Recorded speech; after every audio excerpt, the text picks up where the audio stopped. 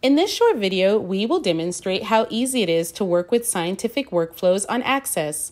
We will be using the Access Pegasus system, which consists of the Pegasus Workflow Management System, Open On Demand, and Jupyter Notebooks for the web interface, and HT Condor for the job, management, and provisioning.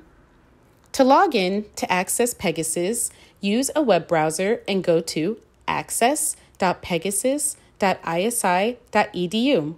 This will take you to a login screen where you will use your Access account to log in. All Access users with an active allocation can log in.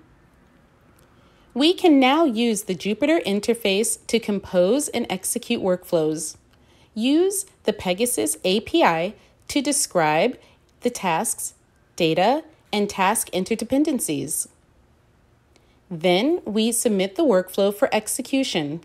The jobs will execute on resources brought in from Access resource providers.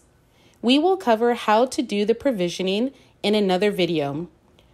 For Access Pegasus tutorial workflows, no provisioning is required, which makes it easy to explore Pegasus and also using the system in settings such as the classroom.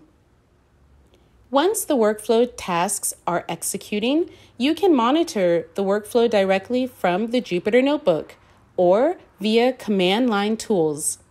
Pegasus also comes with tools to summarize workflow statistics and aid in the debugging of failed workflows. Thank you for your interest in Pegasus.